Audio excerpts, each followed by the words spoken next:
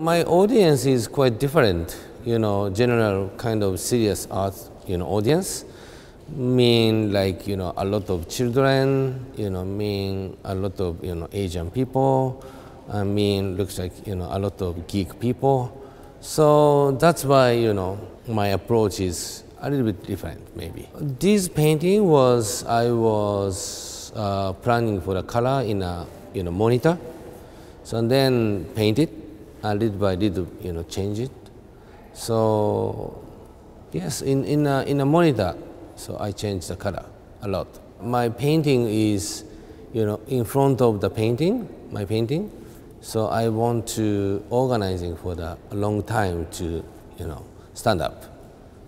So and then watching to the long time, and then step by step understanding something. So that's why I'm using for the many colors and the complex images.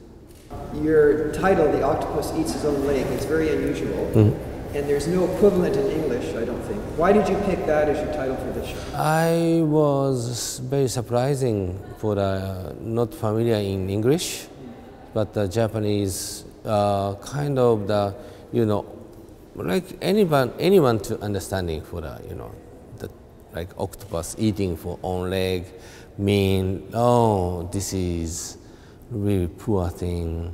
So like, kind of the, I don't know, like kind of the self-criticize. So this is no continuation, no future. So that is my feeling.